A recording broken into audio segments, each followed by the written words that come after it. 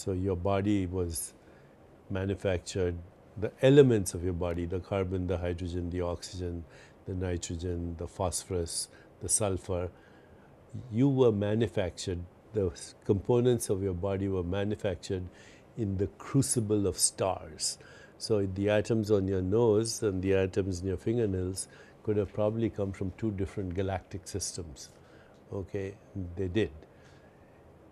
This visible universe, atoms, what is it? Well, when we look at it, it's made up of particles, means smaller little things. Atoms are very little, but then there are smaller little things, and then there are smaller little things called bosons and gluons and all these things that scientists discover at the Hadron Collider in Switzerland, particle smashing. So you get smaller and smaller till you get the most fundamental particles, and you say, you know, these electrons or photons or whatever they are, if no one's looking at them, or if they're not in relationship with other particles, they disappear.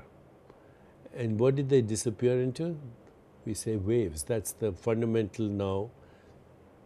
Wave-particle duality is the fundamental property of particles. They act as particles, which means things. They have units of mass and energy. And then waves that are not things. They don't have a location anywhere. So you say, where are they? And you know, if you ask mathematicians this or physicists, they say they're in Hilbert space. So I ask them, what is Hilbert space? You know, because Hilbert is the name of some guy. He's a mathematician. So what is Hilbert space? It's an infinitely dynamic and infinite dimensional space. So I said, where is it? It's mathematical. What do you mean mathematical? Where is this space where these waves of possibility exist? Because that's what they're called, probability waves. Or a particle essentially is a smear of probabilities. Where are they? And you know, most scientists who just do their scientific work, they say, shut up and calculate. They don't want to go any further. Bottom line,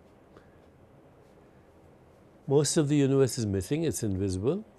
The one that's available to us, 0.01%, that makes your body, stars, galaxies, everything, is 0.01, but that's made of atoms, and atoms are made of smears of probability that exist, we don't know where, in some space which is beyond space and time, because space-time also come from that space. Some scientists call that non-local space, or you know, infinite space, or multidimensional entangled space.